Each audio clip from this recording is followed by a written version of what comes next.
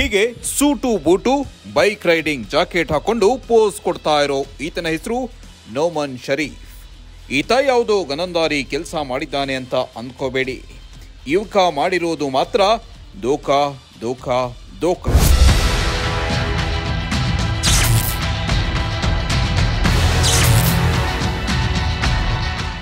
ಹೌದು, ತಂದೆ ತಾಯಿ ಇಲ್ಲದ ಯುವತಿಗೆ ಈ ಯುವಕ ನೋಮನ್ ಶರೀಫ್ ಮೋಸ ಮಾಡಿದ್ದಾನಂತೆ.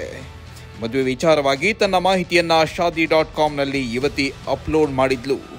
ಯುವತಿಯ ಪ್ರೊಫೈಲ್ ನೋಡಿ ಪರಿಚಯ ಮಾಡಿಕೊಂಡಿದ್ದ ಯುವಕ ನೋಮನ್ ಶರೀಫ್ ಬಳಿಕ ತಂದೆ ತಾಯಿ ನಿನ್ನನ್ನ ನೋಡಬೇಕು ಅಂತ ಹೇಳಿ ಯುವತಿಯನ್ನ ಓಯೋ ರೂಮ್ಗೆ ಕರೆದುಕೊಂಡು ಬಂದಿದ್ದ.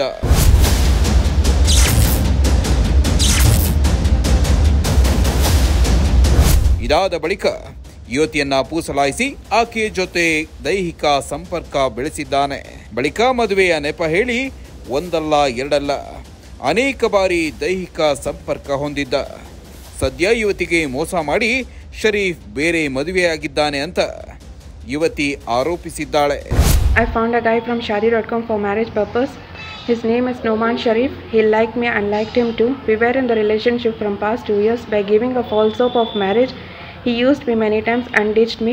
He got engaged to other girl without informing me anything. When I got to know, he just told he got engaged because of his family force. But he will break that engagement soon and he will get married to me. Again giving the false hope like this. He wanted to get physical with me again and again. Later I informed my family whatever happened with me, but his family was not ready to meet us. They just gave a lot of excuses without solving my problem, without informing us. He got married to other girl. His family also cheated me. From past 1 month, I gave a complaint in Dijahalli police station. Still there is no response from there. And I don't have parents. I am staying with my relatives. I just wanted to get married to him for my respect purpose, but he cheated by giving a false hope of marriage.